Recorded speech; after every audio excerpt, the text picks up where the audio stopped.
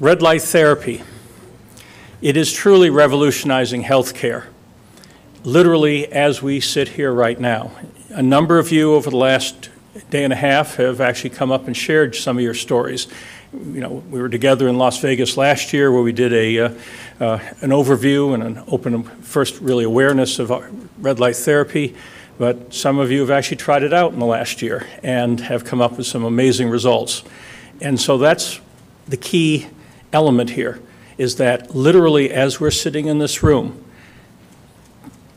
red light therapy is saving a life. Red light therapy is improving a life.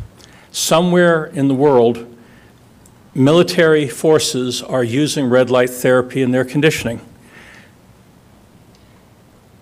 SEAL units, Special Forces for the United States Army, NATO pilots, Israeli Defense Forces. They're all incorporating red light therapy into their conditioning, into building endurance, recovery from their exercises, and improving their performance. At the same time, we have young people at places like St. Jude having their lives saved with treatments relating to taking care of the side effects of cancer chemotherapy. Every major sports team in the world is now using red light therapy. Every NFL team has either a handheld or a light bed. Every NBA team, every World Cup soccer team, most collegiate athletic teams now are using red light therapy. It is truly the future of medicine, but it's actually becoming the present of medicine. Let's see.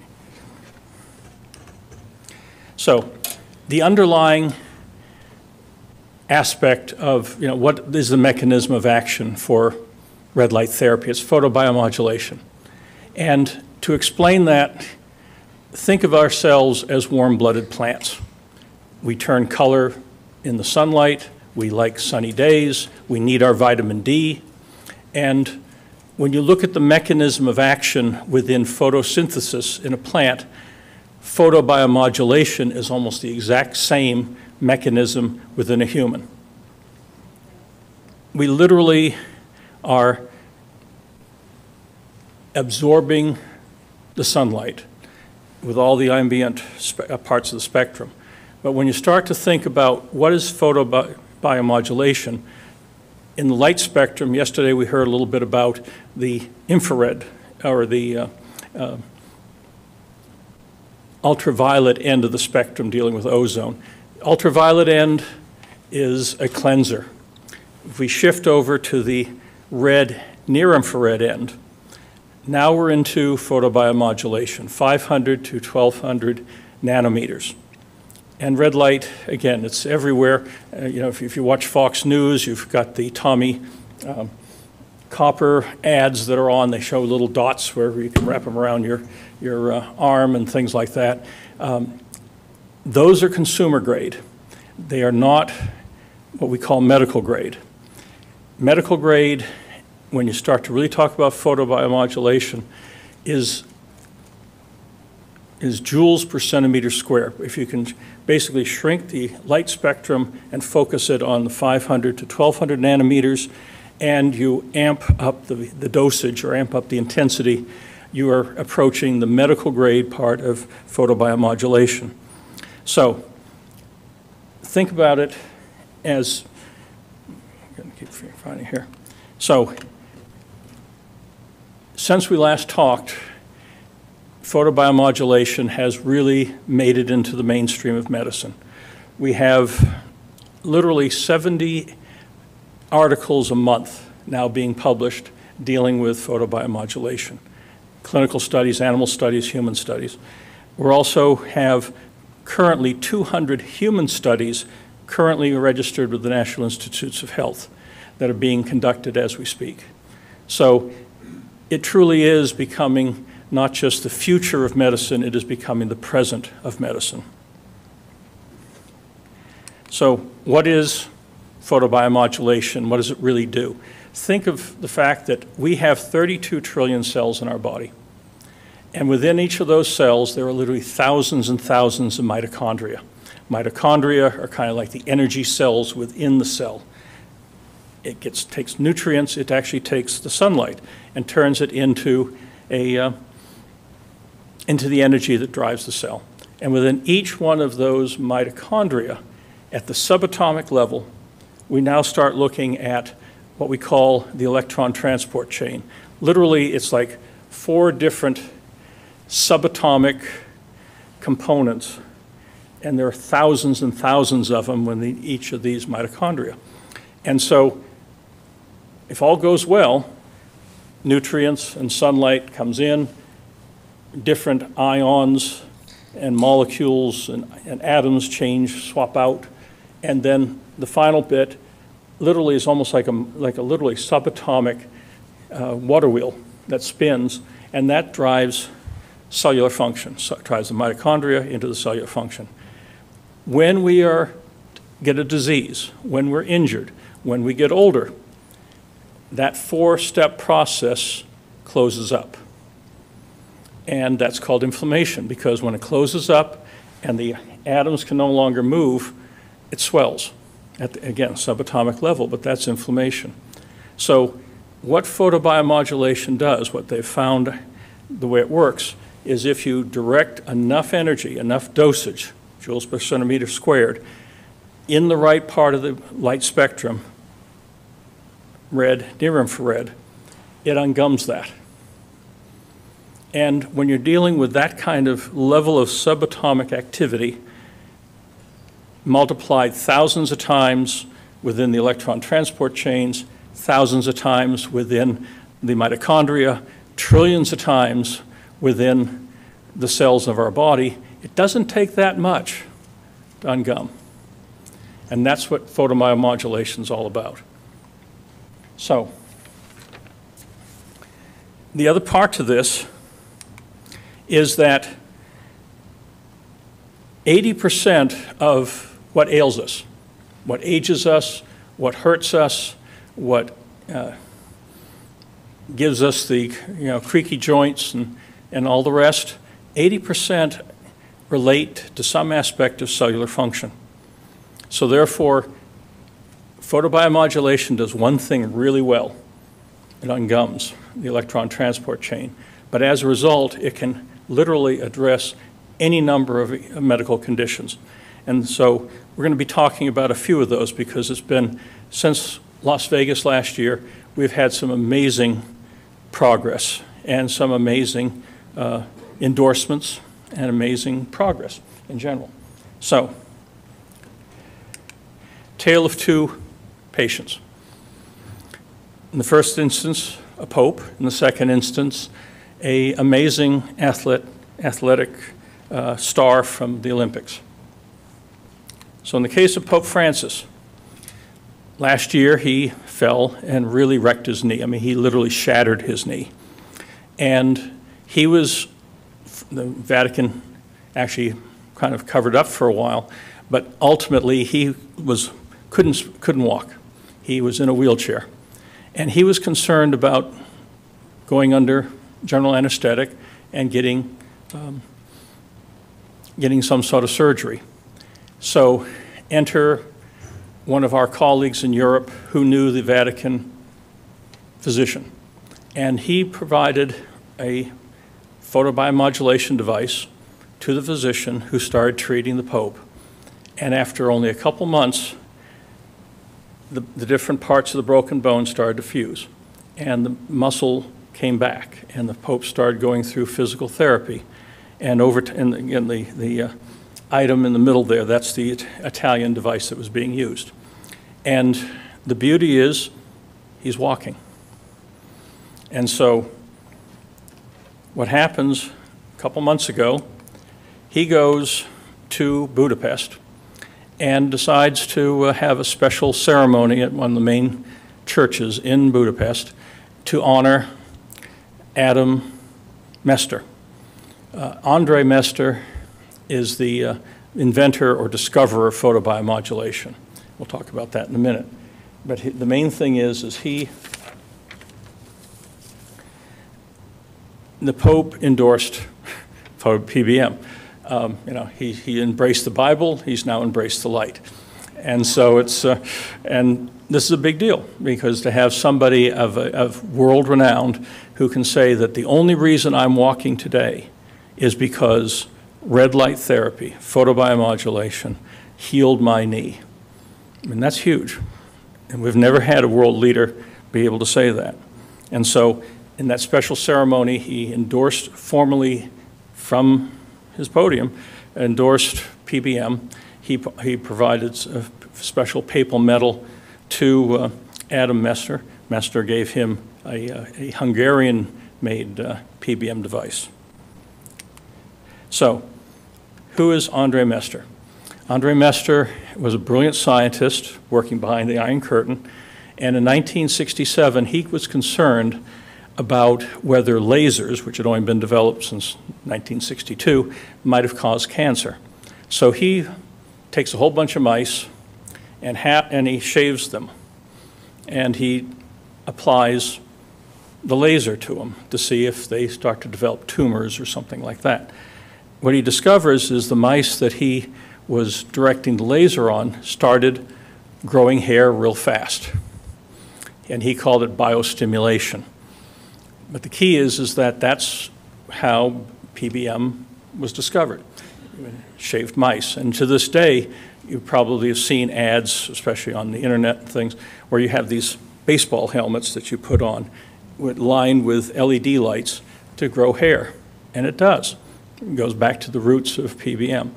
But Andre was an amazingly brilliant scientist, but he had the misfortune of being behind the Iron Curtain. So that's why, even though this was discovered in '67, it did not come into the West until the fall of the Berlin Wall. So if you go onto the National Institutes of Health and look at their libraries, all of a sudden there's this burst of PBM-related research papers that show up in '91, because that's when finally it made it to the West and started going into the general circulation among our researchers in the United States and in the West. But since that point, we have had over 100 million patients treated with PBM, with red light therapy. And during that entire period, there's been no documented side effect, period. Because it's a natural process helping a natural process. We're that warm-blooded plant that's getting this infusion of red and near-infrared light, and whether it is a broken ankle, a sprain, just simply muscles sore from working in the yard, all the way up through neurological conditions and things which we'll get into in a minute, you are getting your life improved. PBM heals. PBM helps with wellness, and therefore it's starting to finally get some of the traction it deserves. So, the second one, Anne Abernathy is an absolutely stunning individual. Yeah, I'm going to wait on the video for a minute. She holds two records. One is she's the oldest person competing in the Olympics, and secondly, she's the person who has competed in more Olympics than anyone else in the modern era. She's been in 6, she's going into her 7th.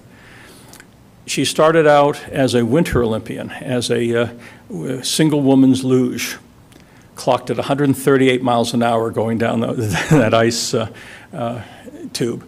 And she was called Grandma Luge. She was a pop hero. In fact, IBM, during the Japanese games, actually made her their spokesperson and won a Clio Award for their ads, because she's just one of these most dynamic people. She's a cancer survivor. She's also a born-again Christian. She sings songs at churches. She's an amazing, multifaceted individual.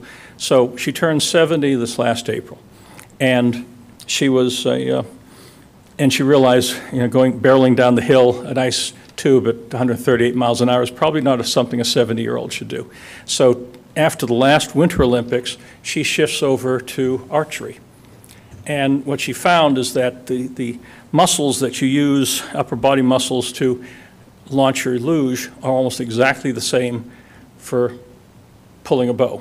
So she leapfrogged all the way. She's the #6 ranked archer in the world right now. which is pretty impressive. But why she comes into our world? Last summer, she had a severe bout of COVID, and she got COVID brain fog. And had she taken the pharmaceuticals that were being recommended, she would have been screened out of the Olympics. So she came to one of our trustees of the PBM Foundation, Dr. Bob Bowen, and he was doing a proof of concept study, saying that if we direct red light into the brain, we can solve and treat brain fog. He succeeded. And let's look at the video.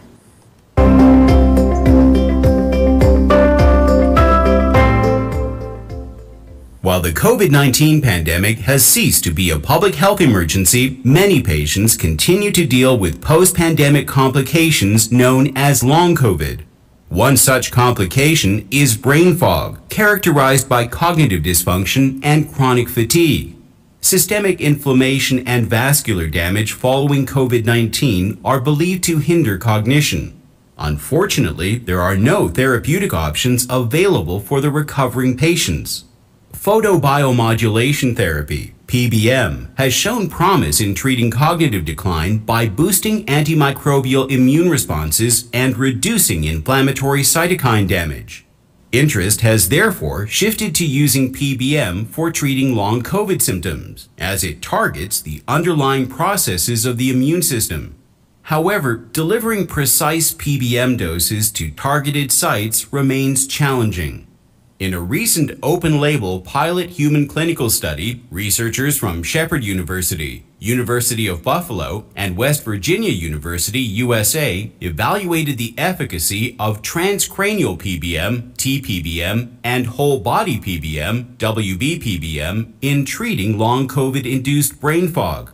A total of 14 patients who had experienced brain fog for at least 5 months were enrolled and divided into 2 groups, 7 patients per group. Group 1 received TPBM treatments administered using a neuradiant LED helmet emitting light at 1070 nanometers, while Group 2 received WBPBM with Novothor, a light bed with LEDs emitting lights at 660 nanometers and 850 nanometers. The subjects were randomly allocated to receive either PBM treatment and received a total of 12 treatments over a 4-week period.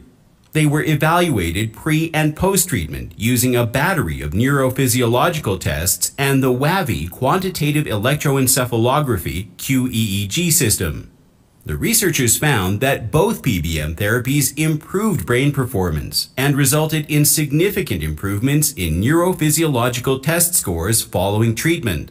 Furthermore, the WAVI data of the subjects supported these findings by revealing increased brain processing speed and power following treatment. Additionally, the WAVI QEEG system was shown to be a practical and effective biometric for evaluating PBM treatments in real time in a clinical setting. These findings thus show that TPBM and WBPBM could improve clinical outcomes in patients diagnosed with COVID-19 brain fog and other chronic diseases.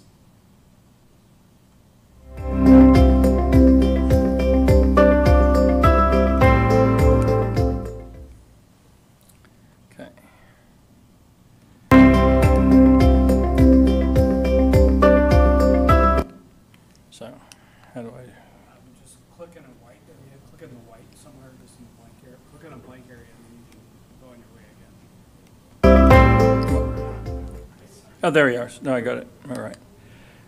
So, the Dr. Bowen was trying to explain all this to me, and he said, you know, you don't have brain fog, but let me run you through the whole thing. So, the brain scan on the screen there is mine, and so the WAVA. In this case, he put the neuronic helmet on me for 14 minutes and ran me through the baseline tests, put on the 14 minutes, went to the other. So you can see for even a normal brain how much more brain activity happened after only 14 minutes of this kind of bicycle helmet kind of thing. And also what happened was he ran me through all the baseline tests that they mentioned on the video. Every one of my test scores doubled in improvement after those 14 minutes. Absolutely blew my mind, literally and figuratively. And so in the case of Anne, she used the light bed. So once again, the PBM Foundation, we are an honest broker. We're basically there to basically curate, I like to say, aggregate, curate, disseminate the most important research and applications within the PBM world, and to then advocate it being a mainstream medical treatment. So we have about 24 industry partners that help us out. Neuronics from Philadelphia is one. Novathor, which is actually made up in Vermont, is one of our other ones. And so that's the Novathor bed. And so she used that, and this was the competition where she came in 6th over in, this was actually in Germany. Actually, no, this was in Turkey. She's actually heading to Germany this week, so otherwise she'd have been here to talk about it. So out of 291, it almost looks like a modern day version of Azincourt, all these archers lined up in Turkey, that she came in, she came in 6th in this case. In team competition that just happened in the Pan Am Games down in Honduras, she again came in 6th.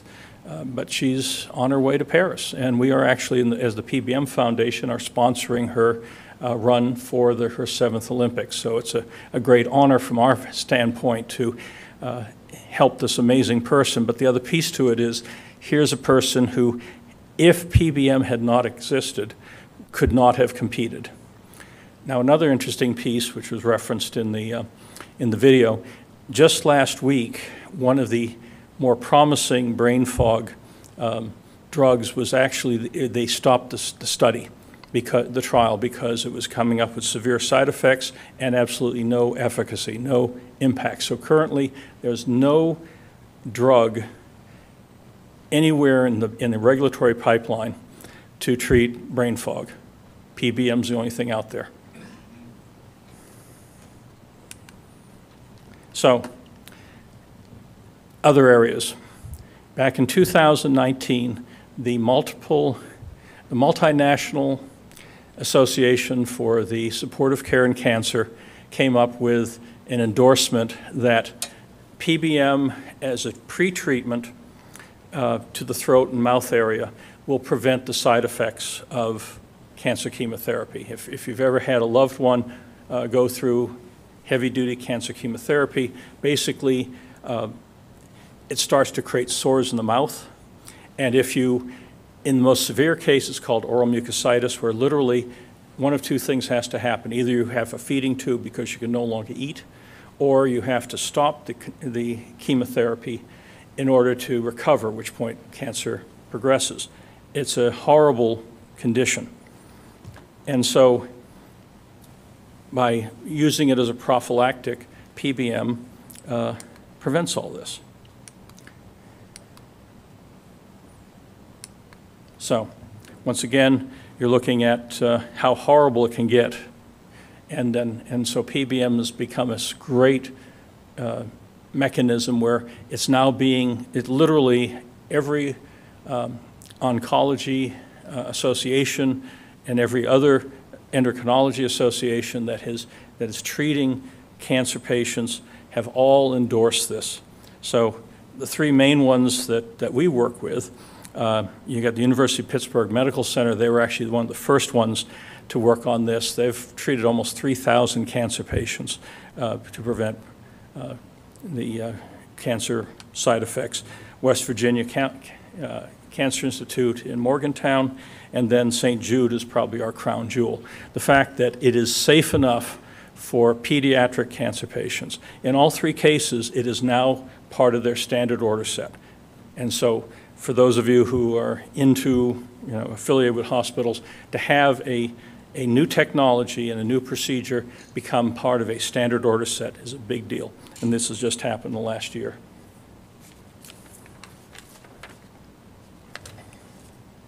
So. Okay, so one of the other major areas is wound healing. We're working with a lot of veterans on this. We're working with a number of hospitals on this. So in this case, this again this is a Thor unit made out of England. And so this is actually a dean of a medical school, actually the Midwestern here in Arizona. And she had a compound fracture. And so she applied the light, and you can see the results after only 5 weeks. Again, the beauty of all this is that PBM, because it is literally rebuilding cellular function at the subatomic level, you can get this kind of results. We've actually had throughout the world where people have started to use this for severe burn victims. And the same kind of situation, with a burn victim, you have to have skin grafts, you have to worry about infection. There's always usually some form of scarring. And there's time and time again, when you start to apply PBM to burn victims, you can't tell which hand or part of the body was burned, just like in this case with the fracture. So in this case, this is Dr. Kerber out of Toronto. He has a unit that still uses laser, because again, we're getting into the issue here of some PBM devices are strong LEDs, others are lasers. His is a laser. And what he's found, and this again, we've seen this in a number of both veterans hospitals and hospitals around the country and around the world, is that diabetic ulcers are horrible things. Usually it ends up with an amputation of the foot. Or literally months, even years, where the wound won't heal, or if it heals, it's a very painful process. So here, after 7 weeks, a foot that would have otherwise been amputated uses Dr. Kerber's device, and this person now can walk on 2 legs as opposed to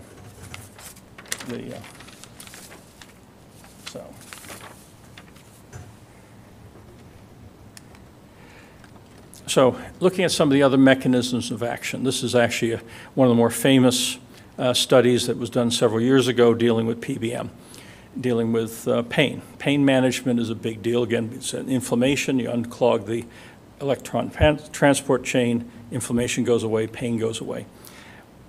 This crossover study shows 2 very interesting things. Number one, that the cumulative effect, if you look at those 2 things, one group was treated placebo, one group was treated with a PBM, and then they switch. And look what happens. The group that shifts from placebo to PBM catches up with the other group. The other group, when PBM is stopped and a placebo is put in its place, the pain is still gone. Because unlike drugs that basically mask the symptoms, PBM truly heals. And the other beauty is there's that not only the cumulative effect, but the residual effect. So this chart and the one next to it here, this dealing again with postoperative pain and the use of opioids versus or placebo versus PBM treatment. What we started doing several years ago was working with the Health and Human Services Pain Management Task Force to look at the fact that you're not replacing drug addiction with light addiction.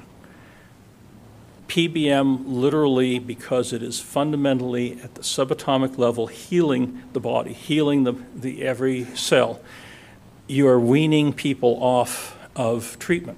So if it's an acute condition, eventually you can walk away from PBM. If it's a chronic condition or a degenerative condition, then what you're dealing with is it may be something where you're being treated 3 times a week, and then a few months later you're being treated once a week, a couple times more months, once a month. So in other words, the cumulative effect and the residual effect of PBM, you basically can wean back either completely because of an acute condition or wean back to a much more manageable situation of PBM. So because of this, we've gotten a number of major breakthroughs in just the last few months. the American Dental Association now has formally endorsed PBM as a standard of care for oral conditions. The Journal for the American Medical Association has formally endorsed PBM for pain management. The Center for Disease Control, and this is where, as a foundation, we literally testified before their board of scientific advisors time and time again that we convinced them that if you're looking, and they, this last February, they issued their new opioid guidelines for prescriptions. And they actually put forward that PBM is part of their preferred non-pharmacological alternative to opioids. Major, absolutely major. And then the gold ticket here, the brass ring. The VA has formally recommended the use of PBM for the treatment of traumatic brain injury and CTE, which is, chronic traumatic encephalopathy. And so this is huge. What we basically had is, in this case, this is V-Light. It's a kind of an interesting mechanism. It goes over the head, and it's made up in Toronto. And what they found was, they did a study with about 214 veterans at the Boston VA, and they found that it absolutely calmed them in terms of, and treated and actually cured them of traumatic brain injury. It actually unscrambled their brain in terms of the CTE. This results was echoed in similar trials at Salt Lake City VA and at Denver VA. And so, and also both the the Salt Lake City and the Boston VA are also treating NFL players for CTE. So this is huge because we're bringing veterans' lives back. And so here is part of their, the VA's endorsement of this. And the beauty is that in doing this, we've found that the moment that you start to put PBM, red, near-infrared light, into the brain cavity, you're also starting to successfully treat Parkinson's. And so we have time and time again results where people, and this is actually being done a lot within the dental community, if a person has a Parkinson's issue, you can't even fill a cavity. You can't even put a Novocaine shot in because the person is moving around.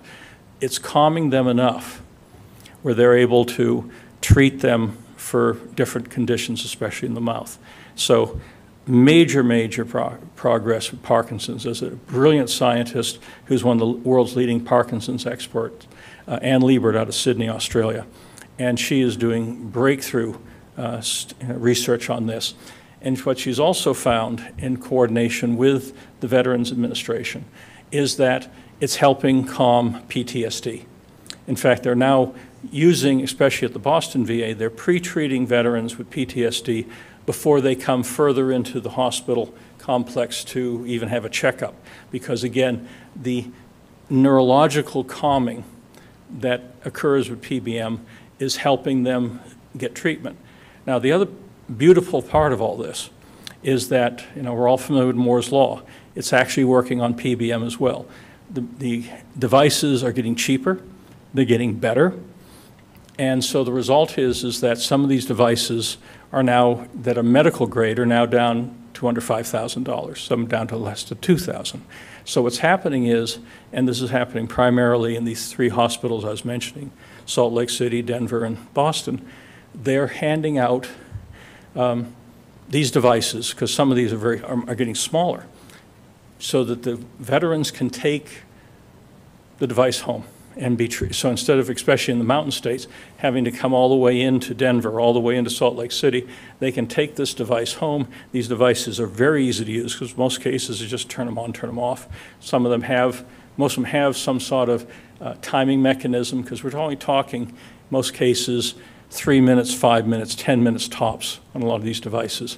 So you flip it on, use it, you get minor training, put it here versus here versus here, And so being able to have home treatments and self-treatment and more, the ability to buy multiple devices. So before we move into the next phase, we're working right now with the Veterans Affairs Committees in the House and the Senate. We're working with a number of key people on the Appropriations Committee. What we want to do is get congressionally directed funding to get this into every, we have 174 veterans hospitals. We're only in a dozen right now. We really would like to get them into others. Also, starting next month, we're into use or lose at the end of the fiscal year. And we all know that government bureaucrats love to spend money because they don't want to end the fiscal year with money left over. So here's an opportunity to knock on the door of a veterans hospital, knock on the door of your congressional delegation and say, spend the money this way, because it's getting results, it's real stuff. If anyone is interested in all the documentation we have, all the clinical trial data, I have it. Give me your email, I will send it to you, because we have all these internal documents that thankfully the VA has released to us, and I would love to get these into everyone's into the hands so that we can actually make something really wonderful happen. So the other pieces to this is the PBM Foundation is based currently at Shepherd University in West Virginia. And so we have a global center of excellence. And within the Center of Excellence, we have received substantial private and public funds to do two very important things. The first one is, because you have so many red light devices, it's really almost the Wild West out there. A lot of devices are overpromise, underdeliver. Many devices are from China, which means they break down and they, again, underdeliver. So we want to build consumer confidence, not just among individuals, but facilities, among physicians. So we have set up a testing protocol where we're beginning to test devices to make sure that they are delivering the dosage, the right part of the spectrum, and the right part of, and the right joules per centimeter square, so that people know that certain devices really are what they say they are. The other thing, which is also a major breakthrough this last year, we're building a series of online learning modules. We have the first 3 done. We have that deal with just general introduction to PBM. We're also focusing on oral mucositis because that's got the strongest clinical evidence. But we're going to probably have modules dealing with wound healing, with pain management, and with the neurological conditions. There's over 800 nursing schools around the country. Shepherd University is the first nursing school to incorporate PBM as a graduation requirement. We want to take that requirement to every other nursing school in this country. And so, once again, we are in the process of getting that word out so we can hopefully seed the clouds so the next generation of nurses are using it either as getting it as an elective, a certificate, or like at Shepherd University, a fundamental graduate requirement for their degree. So things are really happening. From last year to now, it's like just a lot of pieces are falling into place, which is an exciting time for those of us who've spent so many years trying to make this thing happen. And the beauty is, as I said, as we've been speaking here, somebody's life's been saved, somebody's life's been improved, and it's just it gives all of us a chance to wake up every morning and know we're going to be is a better day because PBM is out there. So I thank you much.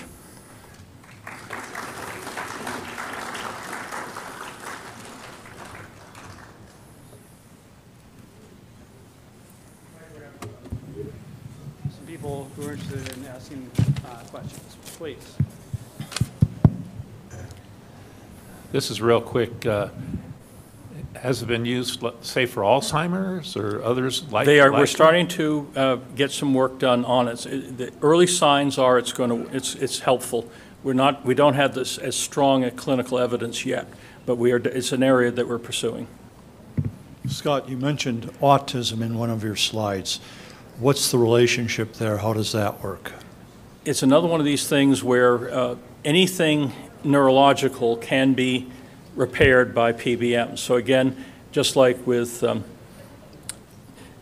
of the other things, you know, the clinical evidence, the clinical trials are still in their infancy, so to speak. So so some of these, again, areas like oral mucositis, pain management, wound healing, TBI, CTE, incredibly strong clinical evidence of efficacy, major papers, major trials, major studies. Some of these others still very early on. Hi, Scott. I was in an auto accident last year. I still have some pretty severe pain in my neck, in my back. And while you were talking, I went on to Amazon and looked at some of the devices, and they tend to be $50 to $150, but you were talking about... Some of them you get what you pay for. Right. So... There are a couple I can recommend. Yeah, I'd love to talk with you afterwards about where I can find devices there are some very inexpensive consumer ones that actually do measure up. And so, but the other is also, you know, if you have a lot of chiropractors use these devices, dentists are using them all the time. So the key is also, you know, maybe getting an assessment that way. But there is a couple really good ones on the Amazon that are affordable and actually do what they say they do. Thank you. Have you done any studies on what's called reflex sympathetic dystrophy or chronic regional pain syndrome? What these are is if you get a pain, say in your neck, it doesn't go away. It goes into a positive feedback loop to where it just gets worse and worse and worse. And right now, ablation therapy, cold, heat, is how they're treating it. And I'm just curious if you had experience with that. I'm not familiar with that specific one, but if you want to give me your card, I'll put you in touch with, I said, our trustee, Bob Bowman, that does deal with a lot of pain management issues, and we could maybe at least, he could probably put you in the right direction. Okay, thank you. All right.